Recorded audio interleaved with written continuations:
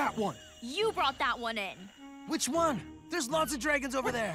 What is that? Was that dragon on the list? Oh, that one? Yeah, it wasn't on the list until I saw him and then I put him on the list. So what? Apparently Tom's not the only one who didn't do his research, Eugene. Things started to go south after that one showed up. He keeps opening his mouth like he's screeching, but I can't hear anything. The dragons sure can. It's like a dog whistle. We gotta quiet that dragon. Easier said than done. The sound is messing with them, too. Well, everyone except... All except mine. Feathers must be immune to its call.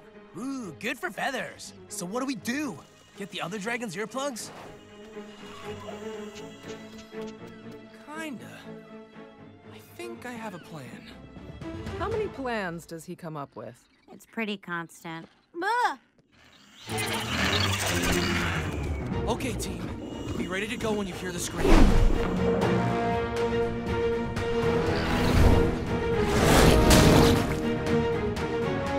There it is!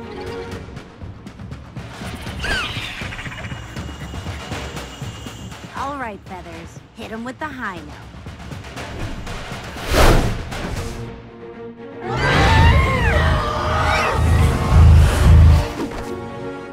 You okay, pal? Yes! Go, go, go! Be careful!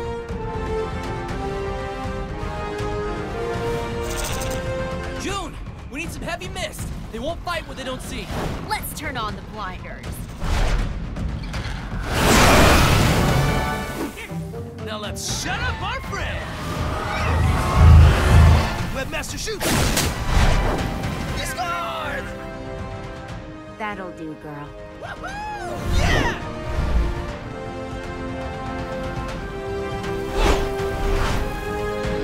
Who's hungry?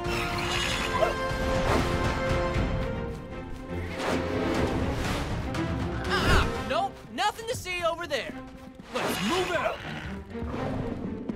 All right, little ones, party's over. Time to head home.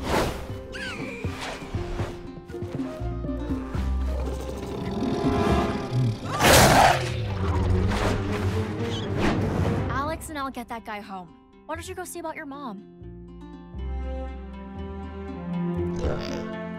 Take your friend back to where you found him. Come on, Webs.